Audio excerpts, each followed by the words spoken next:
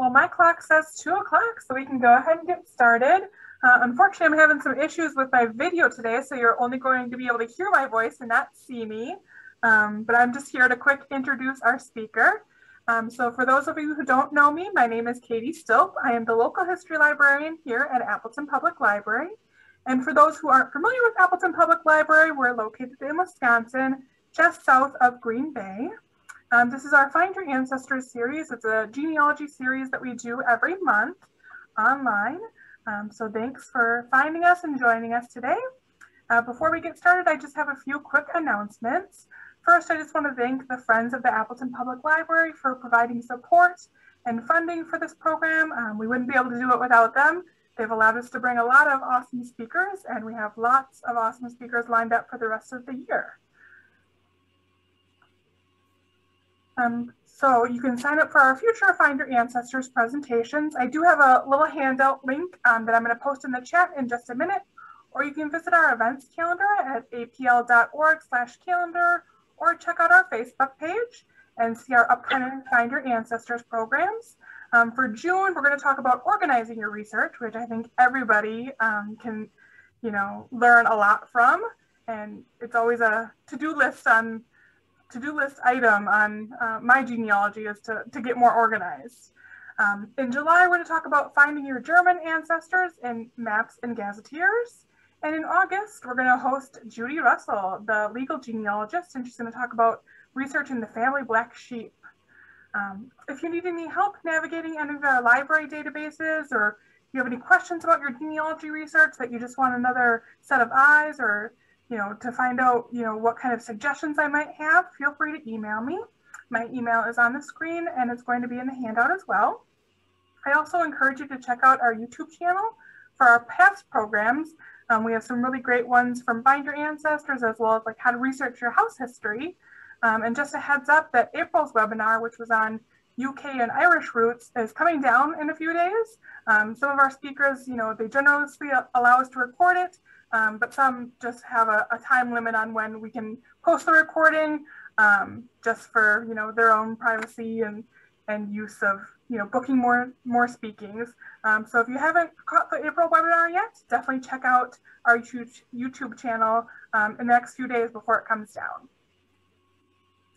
During today's presentation, as I said, we're going to have a handout, and I'm going to post a link in the chat in just a minute. We also have a Q&A box, so if you have any questions that come up during the presentation, you can type those into the Q&A box, and we'll answer those at the end of the presentation. Also, after the program, we have a short survey. It's just 8 questions. It's from Project Outcome, which is a library association survey, just giving us feedback on what you thought of today's presentation. So I'm going to post a link to that towards the end.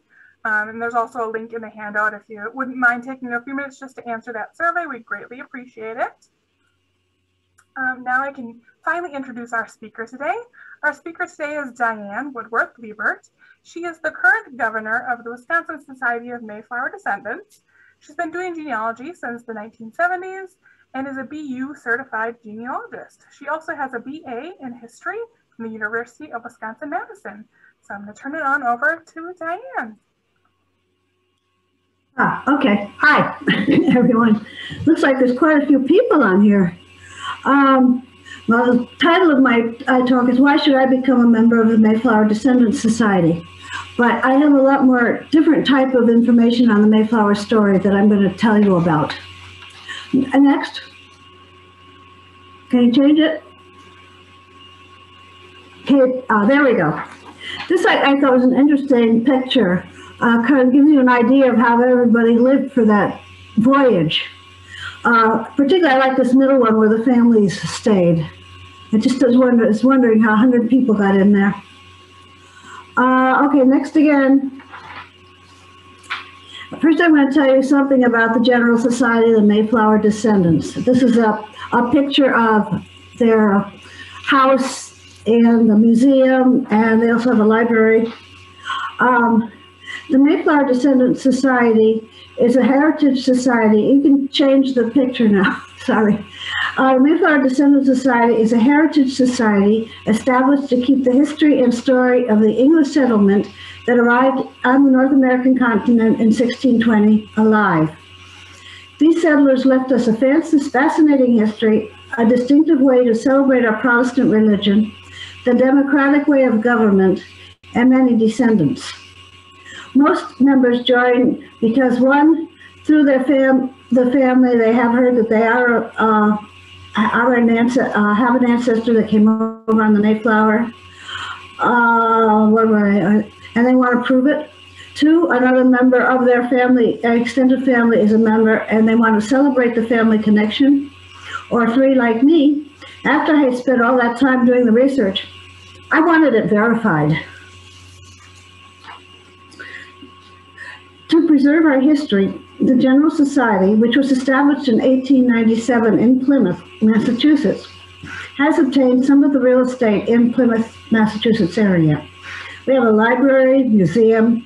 We just purchased a church, which is a picture of here. That's replacing actually one of the original churches. It also houses a cemetery called Burial Hall, and some of the family members are interred there. And this other plaque is actually a picture of the people who came over on the boat but died in the first winter. Next. Okay, thank you. I have to do it. The Mayflower Society offers research, education, and genealogy of Mayflower-related families. And this is another view of the house and the property. And this is the inside of the library.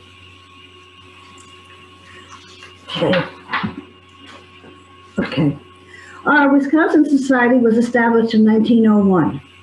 We are one of 53 member societies. Our society holds an annual meeting in November. This year, so far, it will be on November 6th, providing we can all get in there. We didn't have it last year because of the pandemic. And what we do is honor our ancestors and also use it as our general meeting to handle any issues that require member approval. We also hold a summer activity. This summer, we're planning on meeting in Oakwood, Wisconsin in the end of July. I don't know the exact date yet. The general ambiance within the group is relaxed. We all feel like we are related. Most of us are cousins at some level. I have 15 Mayflower ancestors, so I'm related to most of the members.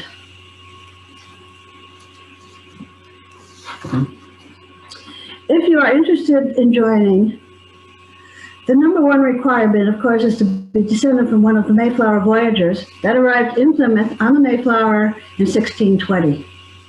If you have a family member who has already joined, your research is really not too complicated.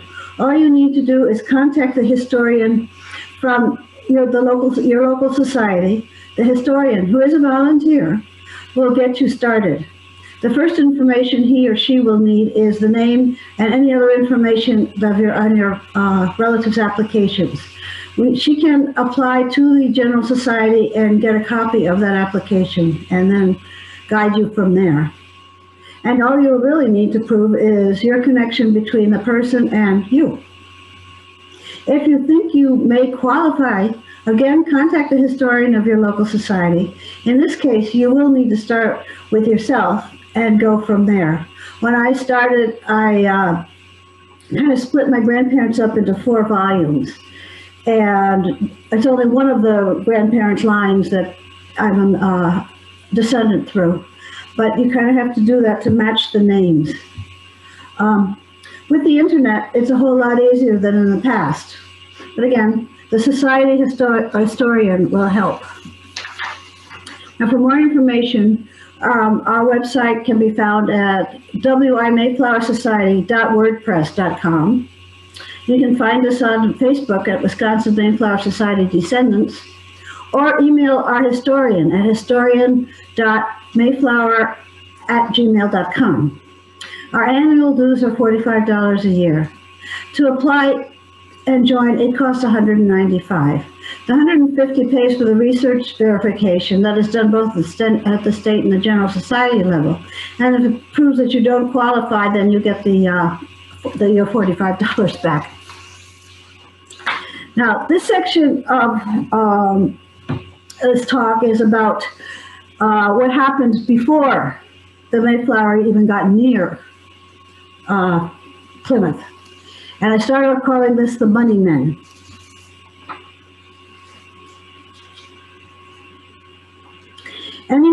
Everyone is taught that the Pilgrims were the first English people to settle in America. The Puritans were not far behind, but most of the time they are confused, as both groups arrived from England for ostensibly religious reasons. The only truth here is that they both arrived from England, but they were separate religious groups. With the reign change to King James I in 1603, many of the Protestant groups were scared of Britain reverting back to Catholicism. The Pilgrims wanted to completely separate from the Church of England, and the Puritans only wanted to reform it. However, they were all financed by the same group of investors. These investors were mostly wealthy businessmen who wanted to profit from the goodies that their southern neighbors were bringing over from the Americas, and profit was their motive. I have a list of some of them, I think probably most of them, on here that I could find. I think there's a couple of others that I'm aware of that aren't on this list. But I thought it was kind of interesting to see how many people really were involved in investing on these settlements.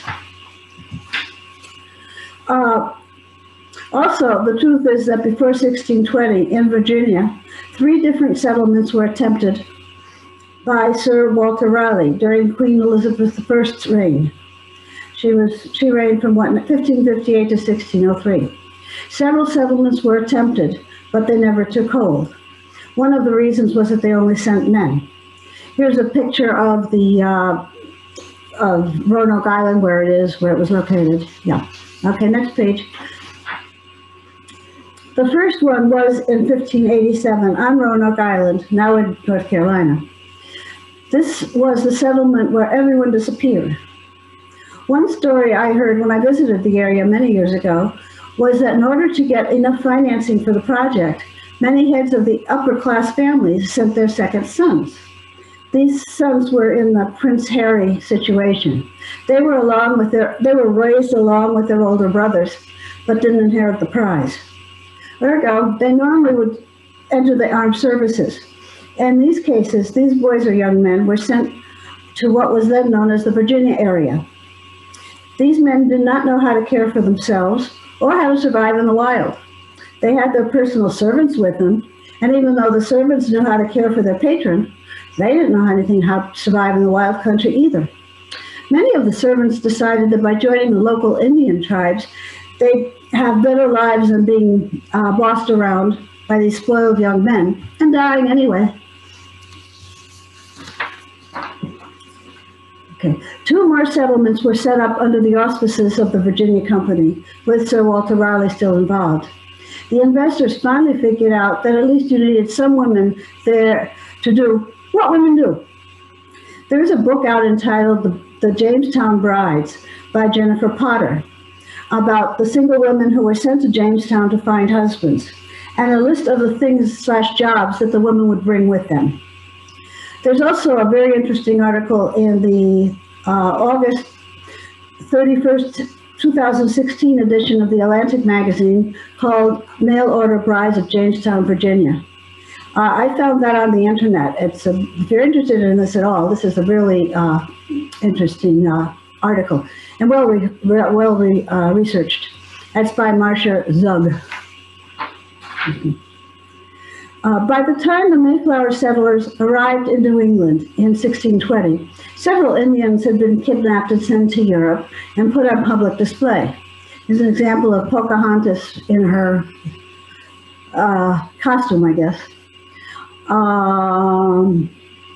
Had been put on public display. An example is Pocahontas and Our Savior Squanto. The British referred to them as savages. When the Mayflower voyagers arrived at the land, they discovered land that had been cultivated, and with, I think even some growing. This was mostly Wampanoag land, and eventually they found out that the entire tribe had been killed off. Squanto was the only tribal member left, and he survived because had been kidnapped and was in Europe when the event took place. He became a very helpful member of the settlers group because he had also learned to speak English. Evidently, the northern European fishermen had killed off the tribe by giving them blankets that were infected with smallpox. Although now the scientists are suggesting there may have been another cause, but who knows if they'll ever be able to prove that. Meanwhile, in 1607, France arrived in Canada and proceeded to set up a very lucrative beaver pelt business with the northwestern Indian tribes and marrying with them to create stability. I'm sure you're all aware of Marquette and Joliet. Now I'm going to get into some of the problems that the separatists had trying to keep their religion going. This is while they're trying to get out to the ship that was going to take them to Holland. This is one of their. For the separatists, setting up a new life in a wilderness country was not as harrowing an experience as their attempt to leave England. England at this time had just lost Queen Elizabeth I, who was comfortably Protestant. And even though King James I, her successor, was raised Protestant, he was the son of Mary Queen of Scots, and he followed the Church of England rituals religiously. Also, he wasn't tolerant of any other religious thought or ideas that differed. Many of the rituals of the Church of England were also practiced by the Catholics. Therefore, any church that worshipped anything different was watched with suspicion by the Archbishop of the area. In America, we refer to the Church of England as Episcopalian. Here's a picture of Scrooby Manor.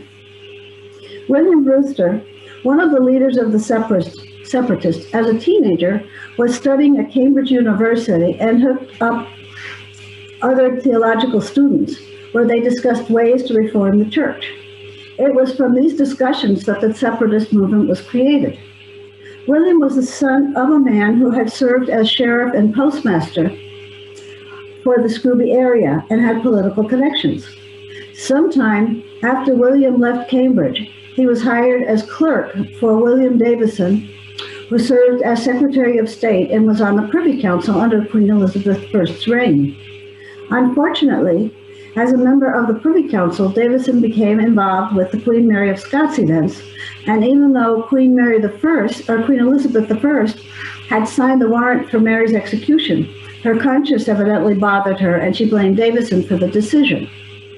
With Davison's downfall, so went William's.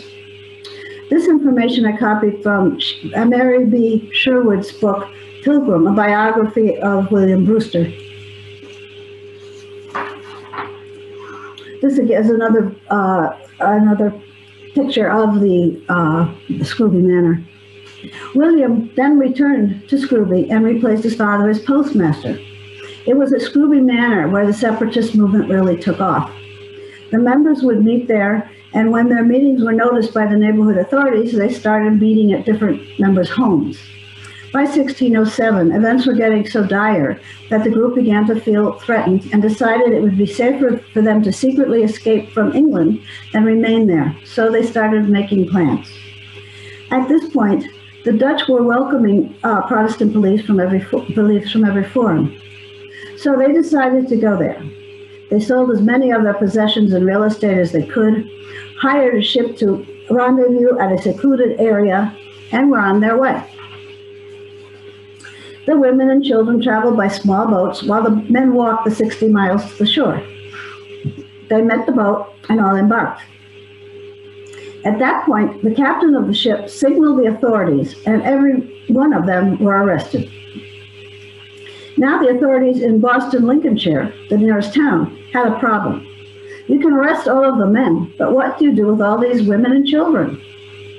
The court finally told them to go home, but the problem for them was that they had given up their home and old life. Eventually, the families found places to stay. The men were released, with the exception of Brewster and a couple of the other leaders. William Brewster, in his spare time, had started printing out pamphlets espousing the separatist belief and started to circulate them. This is another picture of them trying to getting offshore. This setback did not deter the group from their quest. They hired another ship This time the captain was Dutch, and again arranged to meet him at a secluded shore. To get to the ship, the passengers had to go in small boats in small groups. After a couple of loads of passengers were on board, the captain noticed the authorities were coming towards them. He decided, in order to protect his ship and crew, he needed to set sail immediately. This he did with whomever was aboard, again leaving most of the women and children behind. The trip across the North Sea took about 14 days because of the weather, but they all arrived in Amsterdam intact. And slowly, in small groups, the rest of the separatists were able to join them. In the meantime, the Protestant groups who were living in Amsterdam were starting to disagree on issues and were splintering. Brewster, along with the other leaders, decided to move somewhere else. The authorities in Leiden agreed to let them settle there. And this is a depiction of a picture, actually, of Leiden that was drawn in 1572 by a Franz Hardenberg. It was as close as I could get to what it looked like at that time. Now, we'll discuss a little bit of their life in Leiden. This picture up here is, of course, a typical Dutch picture. This walkway is actually the entrance to their housing where Brewster and his family and some of the other family members lived. And this building is actually the American Museum that is there. And if you ever get to Leiden and you're interested in, it's really a nice little museum, and he's got lots of interesting stuff that the Leiden people the Mayflower people used when they were living there. This museum, which was established in Leiden, displaying Mayflower artifacts by Jeremy Bangs, who was living there and was concerned that the separatist history would be forgotten. I'm showing you this picture of this display because it still amazes me. This particular display is a replica of a family bed. When I questioned the size, Jeremy said that it was regular size. The people in those days slept sitting up, which it was explained somehow how they could fit into that Mayflower. It appears that they didn't know how much about their bodies, and they didn't want any of the bad stuff that came out of the bottom coming out while they were sleeping. For the next 10 years or so, life became routine for the group. Couples married, children were born, and they were allowed to worship however they chose. But in many ways, they were ostracized. They could only get menial jobs. Most all of them lived in clustered housing and were having trouble financially. To add to the abuse, James Chilton, the oldest pilgrim, was hit on the head by a rock thrown by some boys. During that time, Brewster and some of the others continued to print out the pamphlets advertising their views and getting them passed around England. There was a warrant out for his arrest in England. Therefore, he had to lay low during the plans and everything for the venture to North America. Finally, around 1619, they decided it was time to move on. One of their issues was that their children were losing their British heritage and becoming culturally Dutch. The next one. The Mayflower and the Speedwell starting their journey. Many of the members had family connections living in Britain and with other acquaintances who enabled them to connect with the London investors and continue with their plans. However, as in the past, some glitches occurred. First, they purchased a boat named the Speedwell. They planned to keep her in America. Once they started to sail, they discovered a leak and had to abandon her. This caused several of the original families to have to wait for another ship to take them across the ocean, as the Mayflower, which they had rented, was overfull with passengers. Also, they had a royal deed to settle in Northern Virginia, but because of the stormy weather, docked on Cape Cod in Massachusetts instead.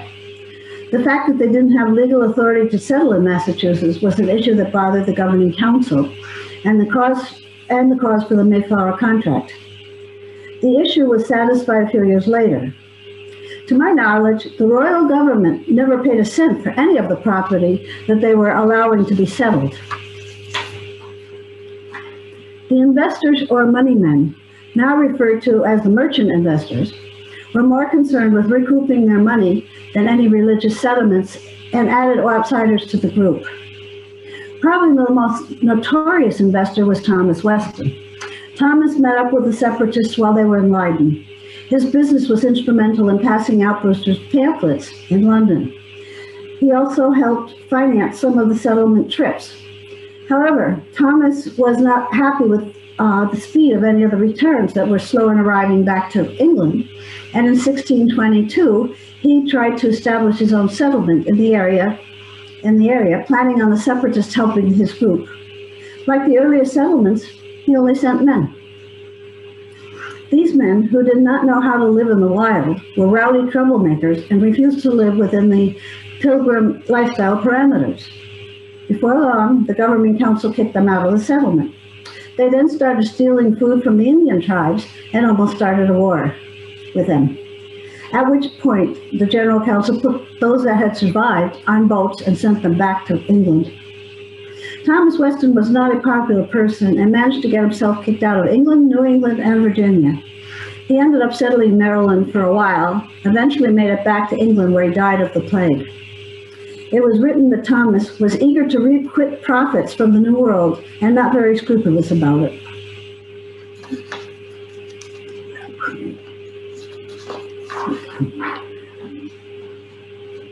One of the most notorious actions, in my opinion, was the addition of the 4 more children.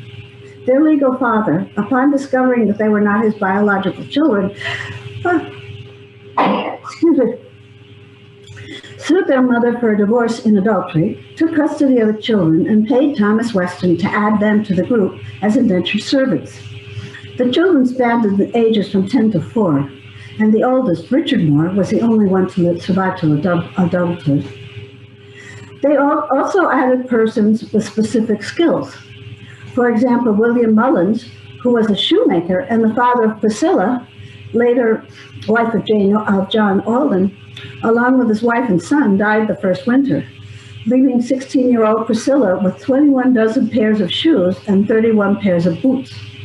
They were to be kept by the governing council until 1627, when she was to be paid for them. Stephen Hopkins, of the trip to Jamestown, whose ship crashed in Bermuda fame, was invited to join the group because he was an experienced ocean traveler and had been to the Americas. Miles Standish joined because he had fighting experience. He had served in the Dutch Army. Oops. Here we go. A set of brothers, William and Edward Hilton, who were supposed to travel with the first group, stayed behind when they had trouble with the Speedwell and joined the second boat, the Fortune, which arrived in Plymouth in 1621. They came from the Hilton family, and they came from a family of salt manufacturers who owned a fishing fleet.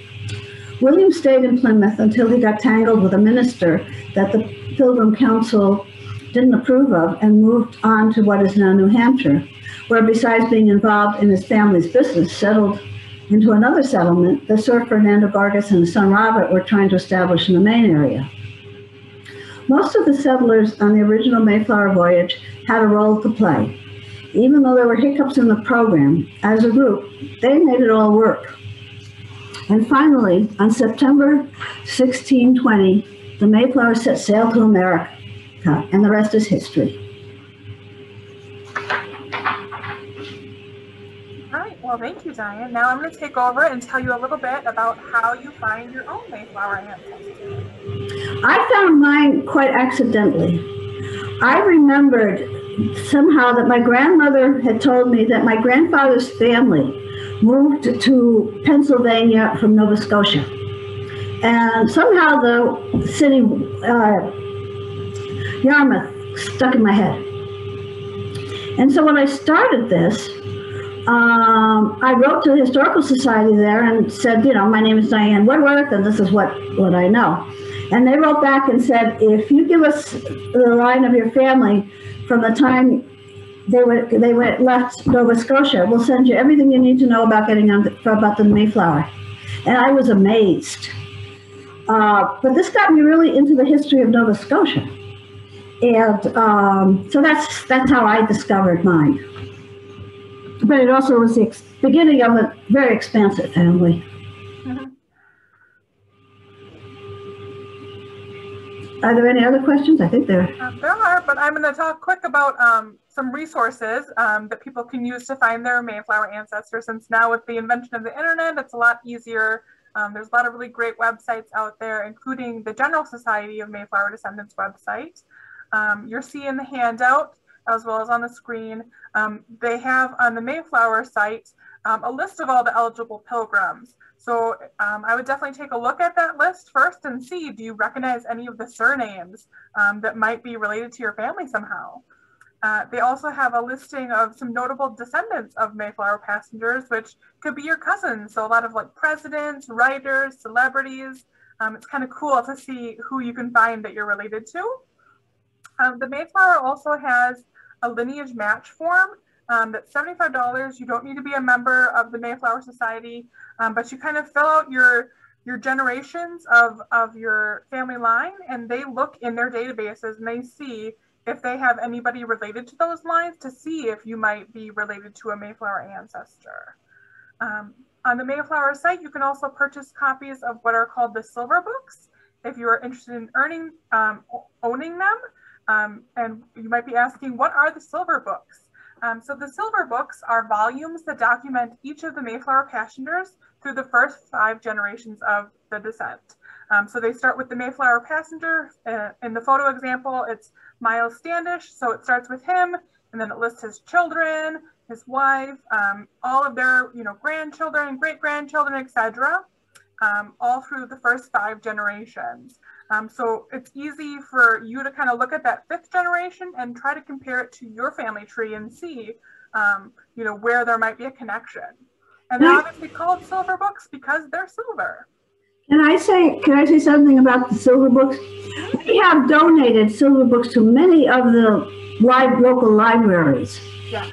And you can find them there. Obviously, the Wisconsin Historical Society has them. But also, if you are a member of the New England Historical Society, you have to be a member, however. But they have them on their site. You can get the information from there.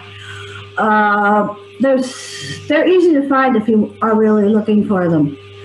But you don't have to really buy them. A lot of times, what comes up on Facebook is, I remember such and such a family. Does anybody have the silver book for that family? Mm-hmm. And then they will look up and they can look up for the name and for you and send you what information you're asking for if they're willing. But probably most people are. And I know they also have silver books that are kind of in the making, and they call them the Mayflower Families in Progress, and they're pink papers. So that includes new information that's newly been discovered and is being researched. And then once it becomes complete, it becomes a silver book. You can look at the Mayflower Society shop to see what kind of silver books are available. And as Diane said, there is a lot of libraries in Wisconsin that have silver books. I know there's people joining us from outside of state, but you can easily do a search of some of the libraries near you live to see where might be the silver books. So there are 16 libraries in the state of Wisconsin. You can see on the map kind of where they're laid out and what names of the libraries are, where you can go there and look at their silver books and see those first 5 generations. Or contact the historian at the Wisconsin, at our society, because they've got a lot of information and can help out with a lot of the stuff. And then you might be asking, okay, you have up to 5 generations. How do you get past that 5th generation? So ideally, if you're looking past generation 5, you want to present a vital record for every event for each person from that 6th generation on to you. Obviously, that's a little difficult, generation 6, 7, 8, 9. But usually once you get to that 10th generation, you usually have the availability of our more modern vital records. Because states started, making those required instead of just optional. But given record availability, this isn't always possible, of course, in those earlier generations. So there are some substitutes that the Mayflower Society does permit. They include like Bible records, census records, cemetery, probate, deeds, possibly military pensions, obituaries, local histories, and DNA. There is a guide link in your handout for American ancestors on how to research your Mayflower ancestor that provides a little bit more information, and you can also ask the Mayflower Society on acceptable forms of proof. There's also a really great database from American ancestors. That's the Mayflower Family's 5th Generation Descendants, 1700 to 1880 database. It has more than 500,000 names, and you can search it for free, but in order to view the results and view the information, you have to be a member of American Ancestors, unfortunately. And this is kind of what the search form looks like. So Sephora Case, she's one of my ancestors who is a descendant of Richard Warren, which was one of the Mayflower passengers. American Ancestors also has a really great database on some of the membership applications from the General Society of Mayflower Descendants. So again, you can kind of search for cousins and find people who may already have applied for the society that you really just need to prove your relationship to that person who's already applied and been accepted into the society. And that's another database on American Ancestors that you can search, but in order to view the results, you have to be a member of that site. There are a lot of journals, including some scholarly journals on the Mayflower descendants and ancestors. So there's the Mayflower Descendant, which goes all the way back to 1899, and it's related to the Mayflower and their related families. You can find past volumes of that on AmericanAncestors.org, and you can subscribe to get new issues. There's also a couple other journals, the American Genealogist, Mayflower Quarterly, the Genealogist, and the Register. There's also a lot of books on Mayflower descendants and Mayflower sources of information, like Susan Roser's book on Mayflower births and deaths. It has a lot of vital record information into those 6th, 7th, and 8th generations to kind of make that connection between the 5th generation and some of the more recent generations that you might have researched up to a point. And I definitely encourage you to contact your local libraries and look for any Mayflower related history books or genealogy books to learn a little bit more about the Mayflower and your ancestors. Also in your handout are some listings of the Ancestry.com collections related to the Mayflower, as well as some links to some digitized books on HathiTrust, where you can look and see some of that information on the Mayflower. You can also check other state vital record collections based on where your family lived. So for example, if you know your family lived in Massachusetts, they have a book called Vital Records to 1850, and that might be the connection where you make between the furthest ancestor you have back, and then you find out the parents of that person, and it's a Mayflower descendant, and then you can continue on the line with the silver books. Of course, if you can't find any vital record information, definitely explore church records where your ancestor might have lived. And again, check to see what collections might be available that have already been published in some of the Historical Society journals or our databases online that have been digitized or are available to search. There's also several Facebook groups dedicated to Mayflower genealogy. So it's really fun to join those and connect with cousins and explore how they might have been able to prove their Mayflower line and what suggestions they might have for you. So now we are at our Q&A point. So stop sharing my screen and take a look at some of the questions we have. Somebody's wondering if they do interlibrary loan of the silver books. I don't believe they do. Are you aware of that, Diane? What is the question? If they do interlibrary loan of the silver books? I really don't know. If they might, I would ask. Because some of the libraries, we're even considering not updating the groups anymore, because some of the libraries say nobody's using them and they're putting them in the archives down in the basement someplace. So I really don't know. I did all of my research in the Historical Society Library in Madison here, and they had all of them at that time. But again, that was in the 1970s, before the internet. So, but it's certainly worth a try. Certainly worth asking. And you might find, somebody that just wants to get rid of that particular volume someplace and, pick it up that way. I'm going to guess that they probably don't interloan them just because they only have that one copy of it, so they won't let people check them out, so they probably won't send them to other libraries. But definitely look and see if you can find somebody who has a copy if you're not near a library that has copies of them, and see if you can borrow somebody's copy or get somebody to look up some information for you. Someone is asking, she said, I read the society requires documentation of all descendants and spouses. If a spouse cannot be identified from the 1700s, is there any point in trying to apply? No, I'm having trouble hearing, understanding that. Okay, to say it again. So the society requires documentation of the descendants and the spouses, but this person cannot get any documentation of the spouse. So should she bother applying to the society if she doesn't have that documentation? There must be some way of getting the documentation, if it's a fact. You just have to keep looking. I mean, I found one of my, grandfather's wills in the back of a file drawer in the small little, vital records office in northern New York. There's something there. Somebody knows something. I wouldn't give up. I would just keep working at it. And if nothing else, even advertise on some of those sites, particularly Facebook. A lot of people will say, I think I'm a descendant from so-and-so. Is anybody else descendant that I could talk to? That kind of thing. And DNA. DNA is not primary proof, but it's secondary. And it does help you kind of steer in the right direction. Because one of the biggest problems with this research is that even on Ancestry and on all of them, there are mistakes. And like if you have somebody like the name of Mary Lee, there are 100 million of them.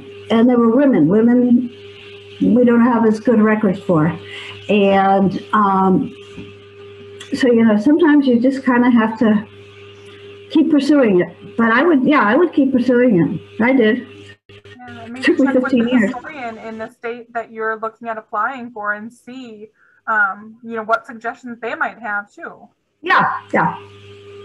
And also like older records, some of the states prior to 1906, I think, is when the federal government required the states to keep all vital records. But prior to that, some did, some didn't.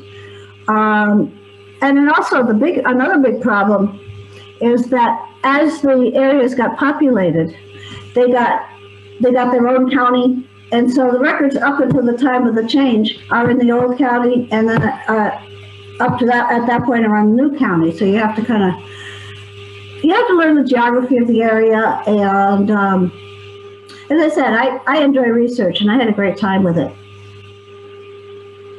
Our next question is somebody, they live in Minnesota and they're wondering if they can join the Wisconsin chapter, or can you only join the chapter where you live? No, she can join the Wisconsin one.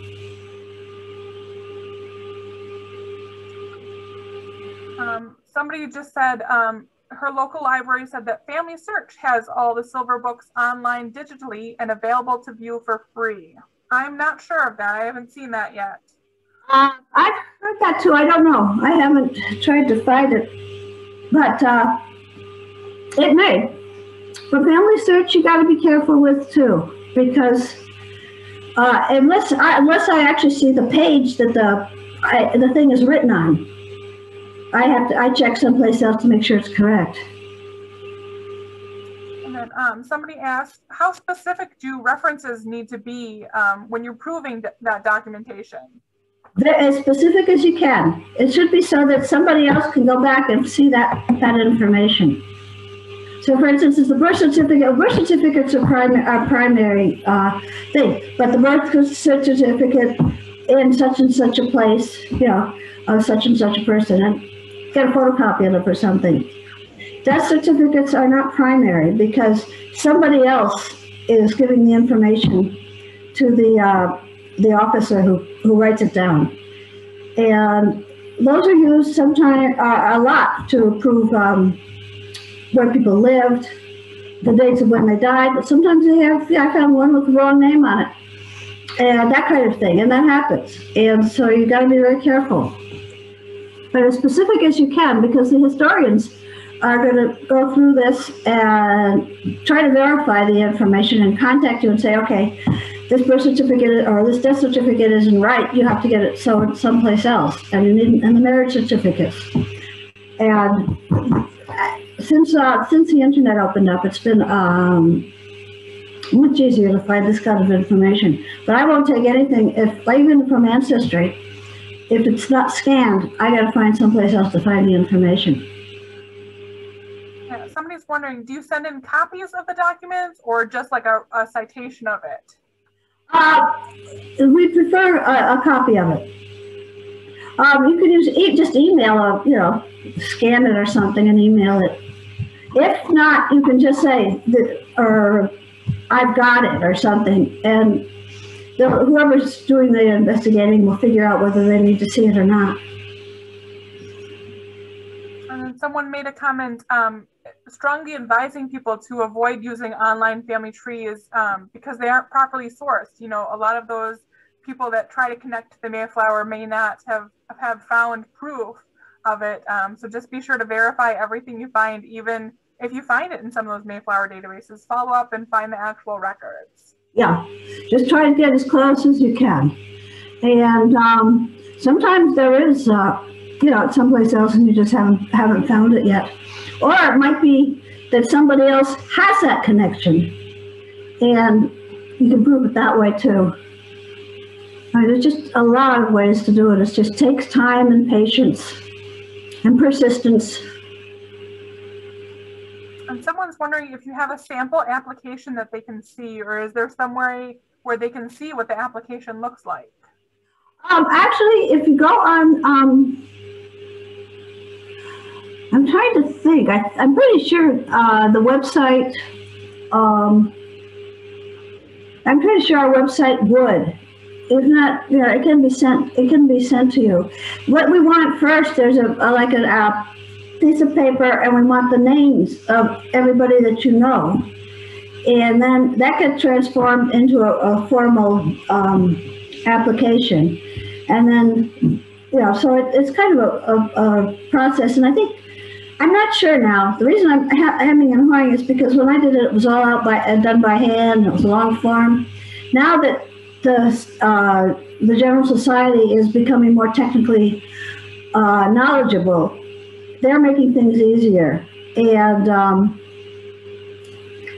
they're making it easier. And I think they're probably a little looser about that. But the best thing is if you've got like a birth certificate, or you can contact the state vital records or whatever, and you have to pay for it, but they will send it to you.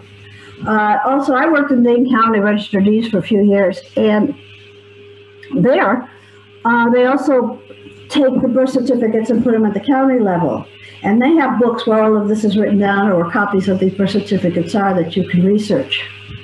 And sometimes that's easy, and take a picture of it there. I mean, it just depends on each vital records area is run differently. Things cost different, and you just kind of have to go and feel your way around it and find out. Next question, someone changed their name when they were a teen, and her birth certificate doesn't match. How would you handle that situation? At that particular case, I would match siblings' names. Try to match birth records, siblings' names, that kind of thing. I'm just trying to find. I mean, if they change their name legally, there should be a record, at least in this country. If they came over from Germany, a lot of people changed their names when they came over from Germany, and that's a little trickier. But at some point, somebody might have mentioned it someplace. I know. In my second husband's family, their last name is spelled Libert, but one of the brothers or the family got mad at the rest of the family, and it became Leibert. It was easy enough to kind of figure out because Liebert is not a real common name, but when you get into Smiths and Jones, you have a few problems. But again, it's just persistent. Someplace somebody knows something. Definitely. And someone wrote in the chat that there are separate societies for some of the passengers, like the William Bradford Society, there's one, or the John Howland Society. So if you know of your specific Mayflower ancestor, definitely just Google and see if there's a specific society or website with that Mayflower ancestor. A lot of the families do have websites, and they also have societies that you can join.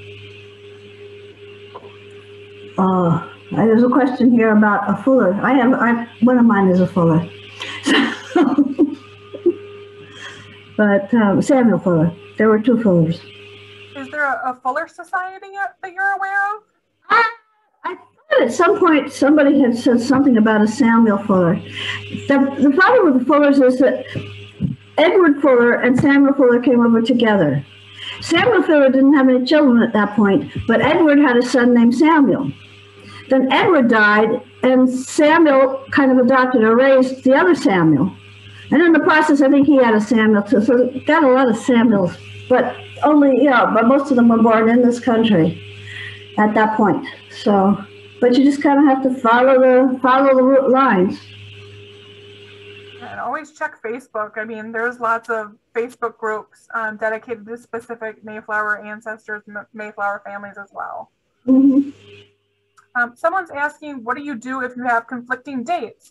For example, a birth certificate says June 5th, the church record says June 6th, and Family Bible says June 4th, but the year is all the same. So do you send copies of all three of those documents, or what do you do? You could do that. You could pick one, being that they're that close. It really doesn't matter a whole lot. If there's a census record, that might help. Although census records could be wrong too. If there's a brother or sister that were born too close to them, you can figure that way out. It's just a matter of figuring it out. But actually, if it's first, second, and third, they were born in the beginning of June, and that's what's important.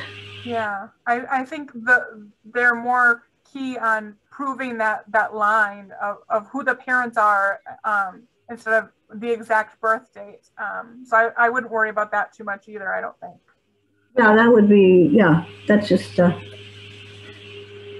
don't know, it just kind of depends. Well, those appear to be all the questions we had. If there's any last minute questions, now's your chance. But thank you so much, Diane. I really appreciate you taking the time to educate us a little bit more about the Mayflower Society and the Mayflower's journey to America. Oh, good. I'm hoping with some of the history. I'm a big picture person, and I like the history. So I'm hoping that was informative for some people. Is there a society for fortune passengers? Not that I'm aware of. Most of the people that came out of the Fortune were like the Hilton brothers who missed the other. And actually, I am a Hilton, and I'm sure there's a society for them, but my line came through Nova Scotia. The Fortune people, there are lists of who they were, but a lot of times that was the wives or the children that were left behind, and they had come to join families. In Warren, I think Richard Warren came over, but the wife didn't come over until the Fortune, and that kind of thing. So it's not really the society. Most of them are connected somehow to the people that were already there. And then someone's wondering, if you're related to more than one, how do you decide which line to apply for? Doesn't matter. Because what you do is pick one, apply for that, and then you apply for supplements. And they're put under the same. They were put on the same under the same number and everything. It's all, your file is under a certain number, and that's it. And no matter how many supplements you have, they're all under the same number. But they're, all you have to do is somehow connect them with each other. And in my case, it wasn't really very hard because they all intermarried again when they got to Nova Scotia. So for the most part, it was not an issue. I just had cousins marrying cousins a lot.